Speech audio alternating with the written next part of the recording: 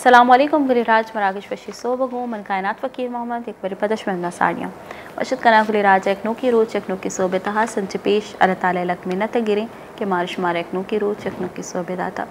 अचो के कुल निज़ाम निमगमत चारे के हम रोज रोज तरके शप तहारिया गार करते और मारिश मारे हमें सिकेन रसी में हर चुबारी कुश्ता एक वशी हंसते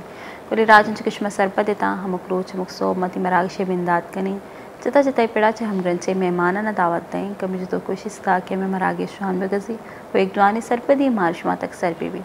मरुची की मरागश हवाले गप भी मयकशा वती जिंदे हवाले गप कने के जिंदे चेंजेस आनी हवाले गप कने तो माँ गिंदे के मारा एक शर्रे कैसे सोसाइटी है वास्ता शर्रे एजुकेशन लूटी शर्रे हेल्थ लूटी और शर्रे के हस्ते हमा ऑर्गेनाइजेशंस लूटनते शर्रे लीडरशिप लूटी थे और शर्रे एक माहौल मारा नी जाके कैसे जोड़ बीतते मारा मिल लेते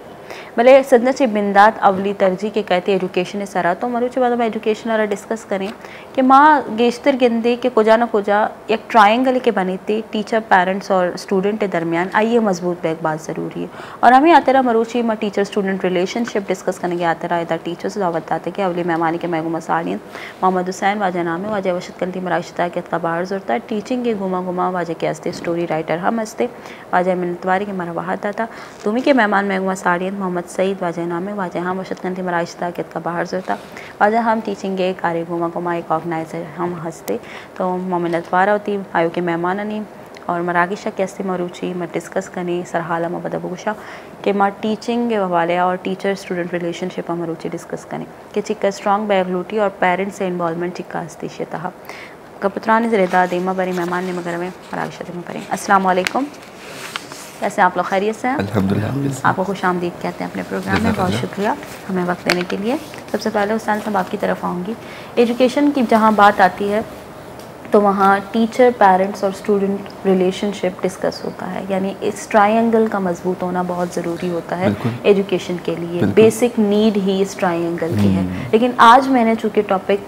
स्टूडेंट टीचर रिलेशनशिप पे रखा है कि उसका स्ट्रॉन्ग होना कितना ज़रूरी है, क्योंकि एक बच्चा मैं समझती हूँ क्ले के मानंद होता है। जब उसे स्कूल में आप एडमिशन करवाते हैं तो उस क्ले को किस शक्ल में जो है ना वो कौन सी शेप देनी है वो एक टीचर डिसाइड करता है और उसमें कंट्रीब्यूशन कुछ पेरेंट्स का भी होता है। बिल्कुल। तो आप क्या समझते हैं कि इस ट्रायंगल का स्पेशली टीचर स्टूडेंट रिलेशनशिप का स्ट्रॉन्ग होना कितना ज़रूरी है? देखिए बात यह है कि रिलेशन जितना मजबूत होगा, देखिए यहाँ पे एक बाउंड्री भी आ जाती है कि एक स्टूडेंट और टीचर के दरमियान बाउंड्री तो होती है, लेकिन बाज़ वक़्त हमें लीनियंसी दिखानी पड़ती है ताकि वो स्टूडेंट के दिल में जो भी प्रॉब्लम है, उनके जहन में जो भी प्रॉब्लम्स हों वो हमसे आगे क्लियर करें। अगर वो हमसे क्लियर नहीं करेगा तब तक हम दोनों एक दूसरे को जो समझ नहीं पाएंगे। और हर चीज़ समझाने के लिए लाजमी है कि सामने वाला बंदा हमें भी समझ सके, यानी जो है वो एक सिक्के दो पहलू हैं। दोनों सिक्के दोनों तो पहलू जो है वो मजबूत होंगे तभी जाकर जब हम अपनी मंजिल तक पहुंच पाएंगे। एग्जैक्टली। आप क्या कहेंगे मोहम्मद से? देखिए अगर यहाँ पर ट्रायंगल की बात हुई है जैसे टीचर स्टूडेंट्स और पेरेंट्स की, तो ट्रायंगल में 3 कॉर्नर्स हैं और तीनों का मजबूत होना बहुत ज़रूरी है। जब तीनों वर्टिसेस आपस में मिलते हैं तभी जाकर एक प्रोग्राम तरतीब देते हैं। तो उसी चीज़ पर मैं बात करूँगा कि जब टीचर का स्टूडेंट के साथ कनेक्शन होगा एजुकेशन को लेकर, क्योंकि बहुत सारी बाउंड्रीज़ यहाँ पर जैसे सर हुसैन ने कहा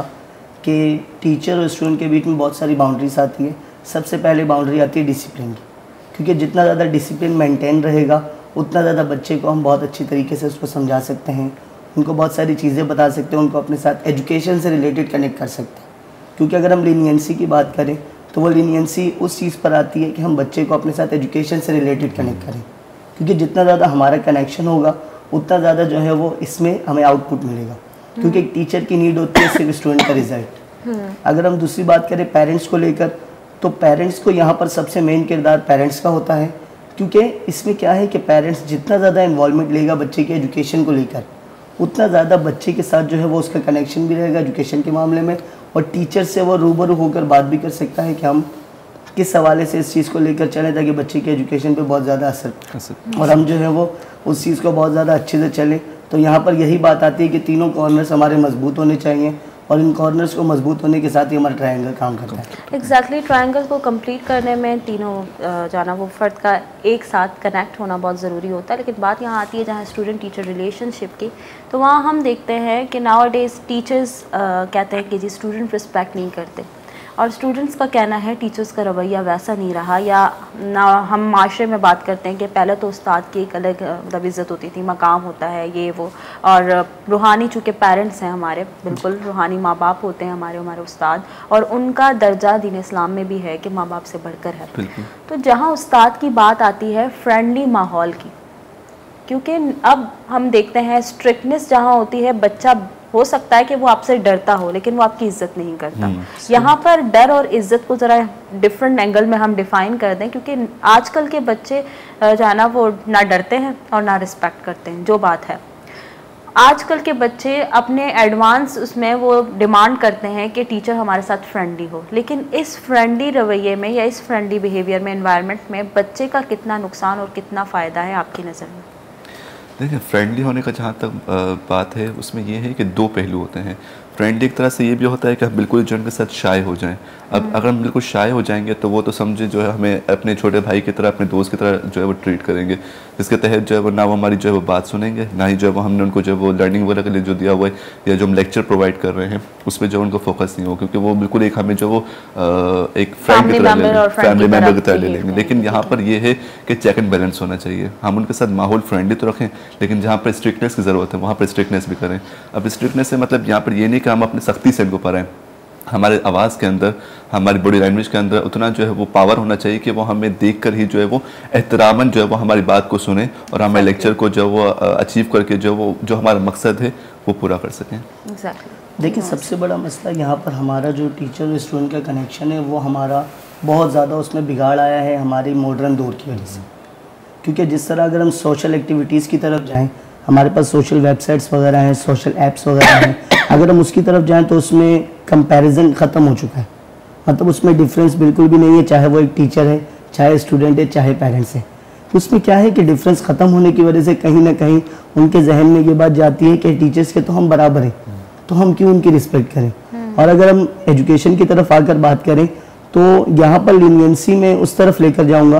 कि जितना ज़्यादा हम उनको अपने टॉपिक के हवाले से इन्वॉल्व रखेंगे, मतलब जैसा कि एक टॉपिक अगर हमारा चल रहा है पाकिस्तान के हवाले से, तो अगर हम उनको पाकिस्तान के हवाले से इंटरेस्टिंग चीज़ें बताएंगे, ऐसी चीज़ों की तरफ लेकर जाएंगे जो उन्हें नहीं पता, मे भी वो इस चीज़ में कनेक्ट होकर हमारी तरफ रहें और हम जो है वो उनको अपने टॉपिक के हवाले से बहुत कुछ बता सकें। क्योंकि अगर हम फ्रेंडली माहौल की तरफ जाएंगे तो मैं कहता हूँ सबसे बेस्ट फ्रेंडली माहौल यही होता है कि हम अपने टॉपिक से रिलेटेड इतना डीप में जाएँ कि बच्चा जो है वो इंटरेस्ट लेकर उस चीज़ को फॉलो करे। एग्जैक्टली। लेकिन एक टीचर की जहाँ बात आती है,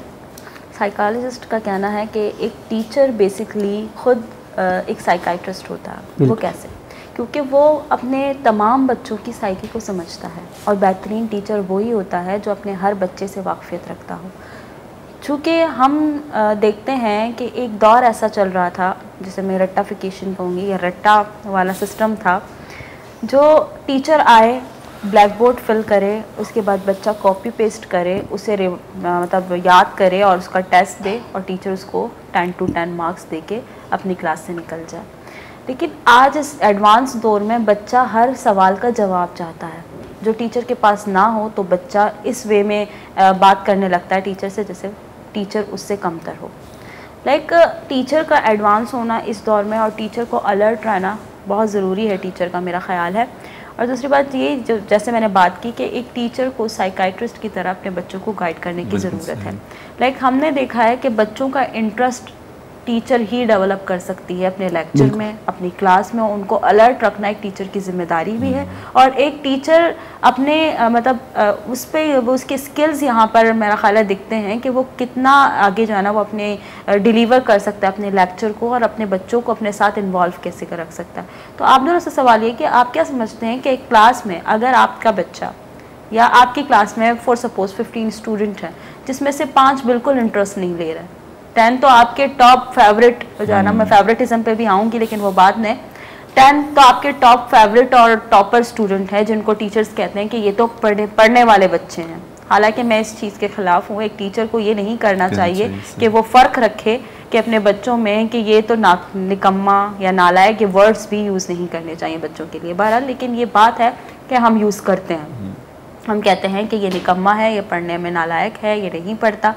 लेकिन अगर एक वो वाकई टीचर है तो वो समझना चाहिए उसे कि वो क्यों नहीं पढ़ पा रहा। तो आपसे सवाल ये है, 15 स्टूडेंट अगर आपकी क्लास में हैं और वो 5 आपकी क्लास में आपके लेक्चर में एक्टिव नहीं है, वो स्टूडेंट आपको रिस्पॉन्ड नहीं कर रहा है, तो आप कैसे ट्रीट करेंगे, उसे मोटिवेट कैसे करेंगे? देखिए यहाँ पर आपने बात की कि जो है वो टीचर अगर 5 डिफरेंशिएट करता है, डिफरेंस क्रिएट करता है, तो यहाँ पर टीचर का नेगेटिव पॉइंट जा रहा है कि वो जो है दोनों जो है वो वीक स्टूडेंट्स के अंदर और शार्प स्टूडेंट्स के अंदर जो है वो डिफरेंस कर रहे हैं। यहाँ पर एक टीचर की ही क्वालिटी है कि वो वीक स्टूडेंट्स को किस तरह से जो प्रमोट करता है और किस तरह से जो है वो अपने लेक्चर की तरफ इंटरेस्ट लाता है। जहाँ तक जो है वो मैं समझता हूँ वहाँ पर ये है कि हम ऐसी एक्टिविटीज़ करें, इतना रिसर्च करें कि क्या ऐसी जो है वो पॉइंट्स लाया जाए। अब आपने पहले मुझे कहा कि जो है वो एक साइकियाट्रिस्ट होता है टीचर, तो हमें उसके जो है जहन को समझते हुए कि वो कौन सा पॉइंट हम लाएंगे जिसकी वजह से वो बच्चा हमसे इंटरेस्ट लेगा। जैसे अब मैथ्स का हूँ मैं, तो जो है वो कुछ ऑब्जेक्ट इस्तेमाल करके, कुछ प्रॉम्प्ट इस्तेमाल करके, कुछ ऐसे जो है वो लॉजिक इस्तेमाल करके, पजल टाइप इस्तेमाल करके हम उस बच्चे का जो है इंटरेस्ट पैदा कर सकते हैं। और बाज़ वक़्त ऐसा भी होता है कि हम कुछ पजल्स ऐसे क्रिएट करते हैं या कुछ पजल ऐसे जो है वो बच्चों से जो है रिडल्स वगैरह जो है पूछते हैं, जिसके तहत जो है वो जो शार्प स्टूडेंट्स हैं वो थोड़ा सा जो है कम जो है वो इंटरेस्ट लेते हैं बनिस्बत जो है वो दूसरे स्टूडेंट जो हम समझते हैं वो वीक है या फिर जो है वो डम्प है। एग्जैक्टली। देखिए सबसे बड़ा मसला यहाँ पर यह है कि हर बच्चा किसी न किसी चीज़ में महारत रखता है। बिल्कुल। अगर एक बच्चा पढ़ाई की तरफ नहीं जा रहा तो मेरे ख्याल से दूसरी ऐसी एक्टिविटी होगी जिसमें वो बहुत ज़्यादा मतलब इतना ज़्यादा एक्टिव होगा कि दूसरे उसके करीब तक भी ना पहुंच सके। तो सबसे बड़ी क्वालिटी जो है वो टीचर की यहाँ पर यही जाहिर होती है कि हमने बच्चे के माइंड को सेट करना है, उसके माइंड को पहले तो रीड करना है कि हम जा किस तरफ रहें, क्योंकि जितना कनेक्ट जो है वो बच्चे के माइंड के साथ एक टीचर रहेगा उतनी ज़्यादा कनेक्टिविटी उसकी जो है वो बाकी स्टूडेंट्स के साथ मिलाकर वो चलेगा। क्योंकि अगर एक बच्चा जो है वो किसी चीज़ को इस तरह समझने की कोशिश कर रहा है कि उसका जो है वो इंटरेस्ट भी डेवलप रहे और उसकी पढ़ाई भी हो जाए, तो जिस तरह सर ने बात की कि एक्टिविटीज़ को लेकर अगर हम चलें तो अगर एक्टिविटी से उस बच्चे का रुझान पढ़ाई की तरफ बढ़ रहा है तो मेरे ख्याल से ये सबसे बेहतरीन तरीका होगा, जिससे बहुत सारे बाकी स्टूडेंट्स जो हैं वो भी इस तरफ ध्यान देने की कोशिश करेंगे और बहुत ज़्यादा उस एक्टिविटीज़ से हमें ये भी फ़ायदा होगा कि हमारी कनेक्टिविटी रहेगी आपस में और हम उस चीज़ को भी समझा सकते हैं जो हम समझाना चाह रहे हैं। तो एक्टिविटीज़ मेरे ख्याल से सबसे बेहतरीन जरिया है। इसके लिए टीचर्स का ट्रेन होना कितना ज़रूरी है, क्योंकि एक ट्रेन टीचर ही आगे जाकर बेहतरीन डिलीवर कर सकता है। मैंने देखा है कि अक्सर हम बच्चों के लिए मतलब जब टीचर को चूज़ किया जाता है तो एक डेमो लिया जाता है जिसमें कोई भी लेसन दिया जाता है कि आप उसे पढ़ाएं और हम चेक करेंगे कि आप किस तरह से पढ़ाते हैं। हालांकि डेमो देने का तरीका ये नहीं होना चाहिए। आपको मुख्तलिफ अंदाज में टीचर को आजमाना चाहिए, आपको मुख्तलिफ वे में उसे आजमाना चाहिए कि आया वो टीचर बेयर कर सकता है, वो तमाम बच्चों को साथ लेके चल सकता है, वो तमाम बच्चों की साइकिल को समझ सकता है। ये एक दिन की बात नहीं होगी। उसके डेमो के लिए एटलीस्ट आपको 3 to 4 डेज़ या 1 वीक देना चाहिए जिसमें आप उसे जज कर सकें ईजीली। हमारे पास होता यह है प्राइवेट स्कूल्स में माजरत के साथ, तकरीबन स्कूल्स में यही होता है कि जी एक आधे घंटे का 15 मिनट का एक लेक्चर होता है जो टीचर आके डिलीवर करता है। फिर बच्चों से पूछा जाता है कि जी आपको क्या समझ में आया। जो बच्चों ने अगर पढ़ा है पहले या नहीं भी पढ़ा तो उनको जो लुक में या फिर उनको देखने में या उनको बात करने के अंदाज में टीचर पसंद आए तो वो हाँ कर देते हैं। बच्चों की यही आदत होती है और अगर वो फ्रेंडली हो तो और भी बच्चों के फेवरेट बन जाते हैं कि बच्चे जो है ना वो फेवरेटिज्म में उस टीचर को वोट करके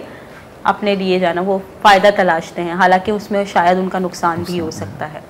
लेकिन अब बात आती है फ्रेंडली माहौल में एक तरह से फेवरेटिज्म क्रिएट करने की। एक टीचर क्लास में फेवरेटिज्म क्रिएट करता है। फॉर सपोज़ कई बार मैंने ऐसा भी देखा है,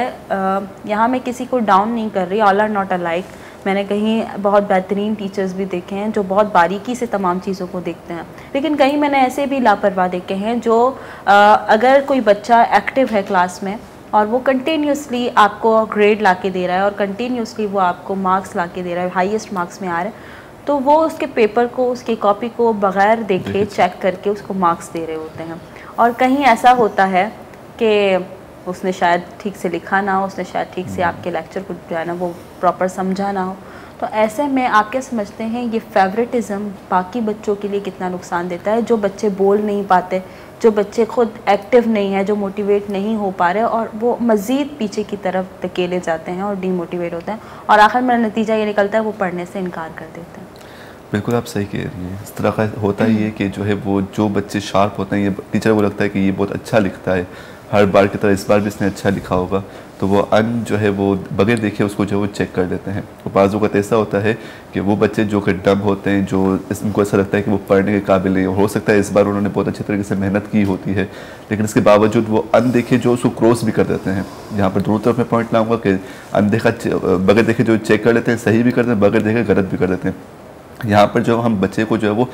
उसकी हौसला शिकनी कर रहे हैं, उनका जो हौसला बढ़ाने के बजाय हम उसको हौसला शिकनी। यहाँ पे एक और बात मैं कहूँगा कि जब रिज़ल्ट आता है तो बच्चा जो है फेल जब होता है तो वहाँ पर एज अ टीचर हमें चाहिए कि हम उसको जो है वो उसका हौसला गिराने के बजाय उसका हौसला बढ़ाएं हम, कि इस बार नहीं तो नेक्स्ट टाइम, इस बार आपने जो 15 मार्क्स लिए, अगेन जो दोबारा आप 25 लेंगे, इसके बाद आप 35 लेंगे, एक वक्त ऐसा आएगा कि उसका ग्रेड बहुत अच्छे तरीके से बनेगा। अब फेवरेटिज्म की बात यहाँ पर आती है, तो ये जो है वो गलत बात है कि जो एक टीचर को इस तरह का बिल्कुल भी जो है वो सूट नहीं करता कि वो जो है फेवरेटिज्म करे, बल्कि जो तमाम बच्चों को एक ही जो है वो वे पे लेके जाए। यहाँ पर ये भी बात है कि सिर्फ हमें उस पेरेंट्स के सामने, उस मैनेजमेंट के सामने जवाबदार नहीं होना है, यहाँ पर हमें जो अल्लाह के सामने भी जवाबदार होना है। यकीनन हमने बेईमानी की है तो यकीनन जो हम इस बात का जवाबदार ज़रूर होना है आगे भी जाकर। जी मोहम्मद से ठीक है, सबसे बड़ा मसला अगर हम ये रिज़ल्ट की बात आई कि रिज़ल्ट में बच्चे का रिज़ल्ट अच्छा नहीं आ रहा, ठीक है, सबसे बड़ा मसला, सॉरी टू से यहाँ पर मैं कहूँगा एक बात कि प्राइवेट स्कूल्स ने अपना रुझान इतना गिरा दिया है एजुकेशन को लेकर कि अगर बच्चा इस काबिल नहीं भी है कि वो नेक्स्ट क्लास में जंप करे, नेक्स्ट क्लास करवा दिया जाएगा, उन्हें करवा दिया जाएगा। फाइनल एग्जाम्स जी जी, फाइनल एग्जाम्स में क्या होता है कि अगर एक बच्चे ने एक सब्जेक्ट में 2 मार्क्स दिए हैं, दूसरे सब्जेक्ट में आउट ऑफ 100 85 लिए हैं, तो हम क्या कहते हैं उसमें से मार्क्स को कलेक्ट करके उस 2 मार्क्स वाले के साथ कलेक्ट करके उसको पासिंग मार्क्स दे देते हैं। ये सबसे बड़ा जो है वो डिजास्टर है तालीम को लेकर, मतलब बहुत बड़ी तबाही है उस बच्चे के साथ कि हम उसके उस सब्जेक्ट को जो है वो दिखा भी नहीं रहे कि उस बच्चे ने किया क्या है। और हम एक तो सबसे बड़ा मसला है कि हम मतलब जो बच्चे की कारकर्दगी है वो हम उन्हें दिखाते नहीं हैं, हम वो शो नहीं करते, सिर्फ रिजल्ट में उनके मार्क्स दे देते हैं। अब बच्चे को ये लगता है कि हाँ हमने तो पास कर लिया, लेकिन यहाँ पर ये नेगेटिव पॉइंट जाता है बच्चे की तरफ से भी कि वो बच्चा, लाजमी बात है कहीं ना कहीं तो वो बात करेगा कि मैंने जो है वो कुछ लिखा ही नहीं था और मुझे पास हो गया, मैं मेरे पासिंग मार्क्स आ गए। तो ये इतना बड़ा नेगेटिव पॉइंट है कि मेरे ख्याल से अगर एक स्कूल पर ये लगे तो शायद उसको बंद करवाने में भी सबसे मेन किरदार इसी का हो। आप मेरी बात पे यकीन करें कि मैंने ऐसा भी देखा है कि बच्चे का फर्स्ट सेमेस्टर में रिज़ल्ट आ रहा है वो शायद C ग्रेड है, शायद D ग्रेड है, उसके बाद भी वो यही हाल है, फेल हो रहा है बच्चा, और फाइनल में अचानक से उसका A ग्रेड आ रहा है। आप कैसे मान सकते हो घर वालों को, आप किस तरह से आप A ग्रेड देकर, मतलब आप पास तो कर रहे हो एक तरह से, लेकिन ये भी किया जा रहा है कि अपने मैयार को बरकरार रखने के लिए कुछ प्राइवेट स्कूल्स ऐसा भी कर रहे हैं कि बच्चे के रिज़ल्ट को A में काउंट करें, ताकि हमारे पास जो मतलब एक रिज़ल्ट शीट बनेगी जिसमें मुख्तलिफ क्लासेस में दिखाया जाएगा कि इतने बच्चे A ग्रेड आए हैं, इतने बच्चे B ग्रेड आए हैं, C और D में तो हमारे पास ऐसे बच्चे हैं ही। सही बात है। हालांकि ऐसा करना बच्चे के लिए फर्दर उसके फ्यूचर के लिए मेरा ख्याल है बहुत रिस्क उठा रहे हैं, और उसके फ्यूचर के लिए एक बहुत बड़ा क्वेश्चन मार्क रह जाएगा। वो बच्चा खुद भी कंफ्यूज रहेगा, मैं कुछ नहीं भी कर रहा तो मुझे एक ग्रेड मिल रहा है, आगे जाकर वो मेहनत नहीं करेगा। सही बात है, वो आगे जाकर मेहनत से जी चुराएगा, क्योंकि उसको पता है कि नहीं करने के बावजूद तो मेरा A ग्रेड आ रहा है और मैं पास हो रहा हूँ, तो मैं आगे जाकर भी क्यों करूँ, एट द एंड जो है वो फाइनल टर्म में जो मैं पास हो जाऊंगा। तबाही का बाइस बनती है कि हम जब सेकेंडरी लेवल क्रॉस करते हैं, चले 9-10 के निज़ाम की बात नहीं करेंगे यहाँ पर, हम आगे बढ़ते हैं उससे। अगर हम फर्स्ट ईयर सेकेंड ईयर की तरफ ही जाएं तो वहाँ पर क्या होता है कि बच्चे टोटल जो है वो सेल्फ डिपेंडेंट होते हैं। बिल्कुल, क्योंकि मैट्रिक तक क्या होता है कि एक टीचर क्लास में मौजूद है, उससे बच्चे को एक तरह से पकड़ के रखना है, ज़बरदस्ती वाला निज़ाम हम कह सकते हैं। ये बड़ा जुल्म है जनाब, ये बड़ा जुल्म है। मैं बात अगर करने आऊँ एजुकेशन के हवाले से तो बहुत ही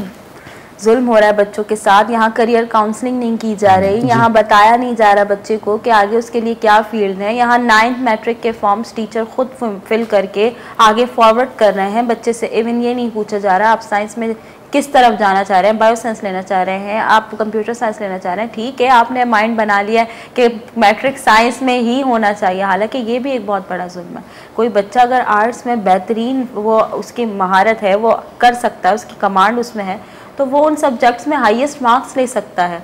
लेकिन आप उसके साथ ये जुल्म कर रहे हैं, साइंस में उसका दाखिला करा रहे हैं, फिर जब वो फेल होता है तो कहते हैं बच्चा निकम्मा है। बच्चा निकम्मा नहीं है, उसका इंटरेस्ट ही नहीं है, उसका कसूर नहीं है। क्या पता वो कॉमर्स में अच्छे मार्क्स ले, क्या पता वो आर्ट्स में अच्छे मार्क्स ले, क्या पता वो कंप्यूटर साइंस में, आप उसे बायो साइंस में धकेल रहे हैं। ये बात है कि हमारे पास करियर काउंसलिंग भी नहीं है, हमारे पास इवन यही आपने बात की वो सेल्फ जो है ना वो आप उस पर आ जाता है फर्स्ट या सेकेंड ईयर में, तो बच्चे यकीन करें बहुत कंफ्यूज होते हैं। वो कहते हैं कि कैसे फॉर्म फिल किया जाएगा, आपको मुझे उसे बड़ों को बिठा के पूछा जा रहा होता है बताइए क्या करना है, कैसे करना है, कॉलेज में कहाँ जाऊँ, ये वाउचर्स कहाँ जाना वो आपने जमा करवाने हैं। बच्चा बिल्कुल ऐसा हो जाता है जैसे उसने कभी कुछ देखा ही ना हो। अगर क्या ही अच्छा हो कि हम उसे स्कूल लाइफ में ही उसे फर्दर आगे करियर्स बता दें कि भाई आपके पास इतना स्कोप है, भाई इस फील्ड में जाएंगे आपका इतना स्कोप है, आप कहीं भी जाना चाहें तो आप जा सकते हैं, आपकी मतलब आपका इंटरेस्ट कहाँ है, आपकी चाह कहाँ है। लेकिन हमारे पास ये भी बड़ी ज़्यादती है कि हमारे पास टीचर्स बताते ही नहीं हैं और उनकी तरफ से पीछे मैनेजमेंट का जोर होता है, उनको बताया ही नहीं। यहाँ पर जो है वो टीचर्स की भी कोताही है। टीचर्स किस तरह से कोताही है कि वो समझते हैं कि जो बच्चा A ग्रेड A1 ग्रेड ला रहा है वो साइंस में जो अच्छे से कर सकता है, फिर जो B ग्रेड और C ग्रेड ला रहा है वो जो कॉमर्स में आ सकता है, बाकी इसके अलावा जो ग्रेड है उनके अंदर आर्ट्स में आ सकता है। एक तो यहाँ पे टीचर्स को होता ही होगी, बहुत आर्ट्स की फील्ड को यकीन जाने में या बोलने पे मजबूर हूँ, आपको अंदाजा नहीं आर्ट्स की फील्ड में आप कितना आगे जा सकते हैं। बिल्कुल, और आपको उसी में ही जो है ना वो कहा जाता है निकम्मों की फील्ड, माजरत के साथ। सही। और दूसरा फिर पेरेंट्स की तरफ से भी थोड़ा जोर होता है कि नहीं हमारा बच्चा अगर जो है वो साइंस ग्रुप ही लेना चाहिए। अब वो बच्चे से तो आप पूछें कि आपका किस चीज़ में इंटरेस्ट है, आप क्या करना चाहते हैं। हम बच्चे से कुछ नहीं पूछते हैं, बस पेरेंट्स का और टीचर्स का इन दोनों की तरफ से जो वो हो रहा होता है, वो बच्चा जो बीच में पिस रहा होता है कि हम अब करें क्या पेरेंट्स की सुने, क्या हम टीचर्स सुने, और अपनी जो उनकी जिद, अपनी जो उनकी चाह होती है, अपनी ख्वाहिश होती है, वो बिल्कुल ही उसकी जो है वो हट जाती है कि अब मैं क्या करूँ। और बाज़ वक़्त ऐसा होता है कि अब जो है वो हमारे यहाँ पे जैसे हम जिस स्कूल में टीचिंग कर रहे हैं वहाँ पर ये होता है कि हम यूनिट वाइज चला रहे होते हैं। अब यूनिट ये होता है कि हमारा 30 डेज़ का यूनिट होता है, हमने 2 यूनिट कवर करवा दिए इनको, वो साइंस ग्रुप में आया हुआ है। अचानक उनकी जो है वो जिद होती है कि हमें जो जनरल ग्रुप में जाना है। अब इसमें हम क्या करें, हमने तो जो 2 यूनिट तो पढ़ा दिए, चैप्टर्स पढ़ा दिए, हमने जो बायो पढ़ा दिया, हमने जो केमिस्ट्री पढ़ा दिया। अब जाकर अचानक वो फील्ड चेंज होगी तो उस बच्चे को दोबारा से हमें जो ट्रेंड करना पड़ेगा, दोबारा से जो है वो उसकी बेस बनानी पड़ेगी कि ये चीज़ें होती है, ये चीज़ें। उस सूरत में जो बच्चा भी जो है वो कुछ समझ नहीं पाता है कि अब जो उसका इफेक्ट यकीनन जो रिजल्ट पर पड़ता है। साल गुजर जाते हैं हुसैन साहब, आप ये बात कर रहे हैं, कई साल उनके ज़ाया हो जाते हैं। आगे मैं इसे ज़रूर डिस्कस करूँ, लेकिन एक छोटे से ब्रेक के बाद ब्रेक की तरफ बढ़ते हैं, फिर आपके सामने हाजिर होंगे, हमारे साथ रहिएगा।